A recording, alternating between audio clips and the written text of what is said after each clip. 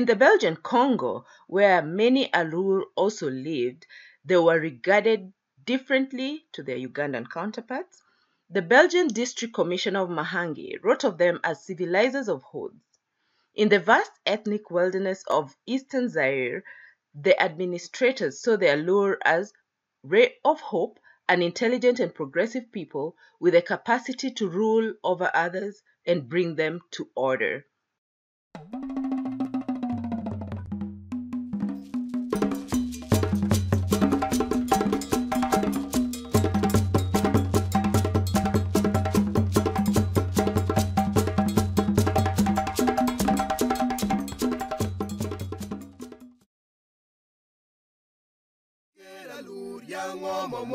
Mamongo miutin wapagda tweet biberone nam kukulo god kuchere le kuyende zo tin wayung da tweet bituyuan wood goy mugi saperi karomeria kon ikeralur kon kot iwi alurzo karakon womane pidokish yaju alurzo machon kumakwo kuma bibino Nyipir.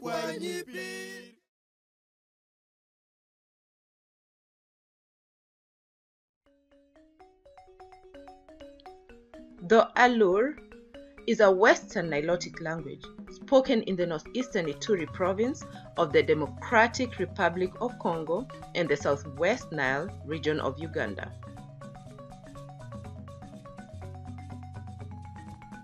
So here's a comparison of Alur, Luo of Kenya, and the English language for those who are non-Luo speakers. Wegwa manie polo, which just means our father who art in heaven. Dong nyingi bedleng. Dong ker peri bin. Dong yen machwinyi yenyo utimbre. Ingom chalo mitimbre koi polo. So here the assumption is ngom is earth. Utimbre, similar to Otimbre in Kenyan Luo. So you can go through it and do a comparison. You get to learn a little bit of Alur Luo. And here's more of the comparison. Rom Rom Chalo Wego. So Wego is like father, and they also call Wegwa, as you could see in the previous prayer. We call Wonwa, they call it Wego. Please keep comparing and learning a little bit of Alur.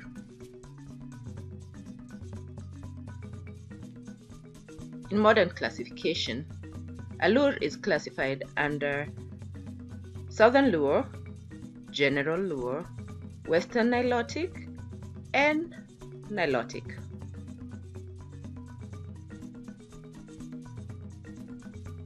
The dialects in Alur include Jokot, who are the Highland Alur, Jonam, Lowland, Ngora, Mambisa, and Nyoro. Most sources do not mention Ngora, so if you speak Ngora dialect, kindly comment below. The Alur of DRC reside in a country located in Central Africa bordering the Atlantic Ocean, and countries like Angola, Burundi, Central African Republic, Republic of Congo, Rwanda, South Sudan, Tanzania, Uganda, Zambia, and Gabon. Alur territory includes the northwestern shores of Lake Albert and River Nile. The lacustrine and riverine areas have a steep elevation of about 600 meters, then gradually rise to hilly plateaus averaging between 1,500 and 1,800 meters, lots of rainfall, and very fertile soil. So that's DRC, where the Alur are located. The historical changes in the area: 15 July 1898, Stony Falls District to District of Oriental Province. 1913, it became Oriental Province. 1933, it was divided into Stonyville and Costamanville, later Kivu. 1947, it was renamed Oriental. 1963, it was broken into Kibali, Ituri, and those others. 1966, Oriental Province was reconstituted. In 2015, it was again dissolved into the provinces of Ituri and the other three. Alur population is currently estimated at 1.4 million. Ituri population approximately 4 million. The Alur are found in Mahangi territory, northwest Jalasiga. Still on Alur territory, they actually claimed land east of Alur territory, and the Alur lost land in 1952 with the creation of the National Game Park. Subsequently, they incorporated some Sudanic-speaking groups into their society as they expanded to the west. Alur sources say Nyilak was impregnated by a Nam named Ochak. Could this be Osir? Ochak lived in the sky. She gave birth to Opodho, who was the first human ancestor on Earth.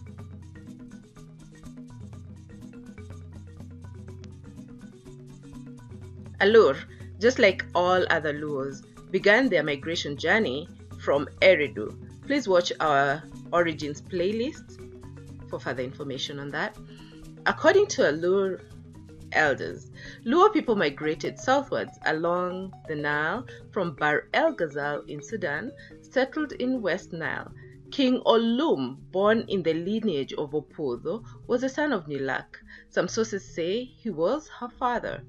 Regardless, three brothers, Nyipir, Nyabongo, and Tiful, in Acholi they are Gipir, Labongo, and Gipul or Cipul, descended from her.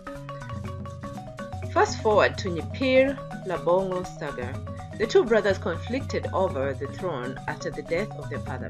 Nyabongo decided to lay a trap for Nyipir. Coincidentally, an elephant went into Nyipir's home. He then rushed to his brother's house to borrow a spear, and unfortunately, Nyabongo was not at home. So he asked his wife, Nyawino, to give him a spear. She refused.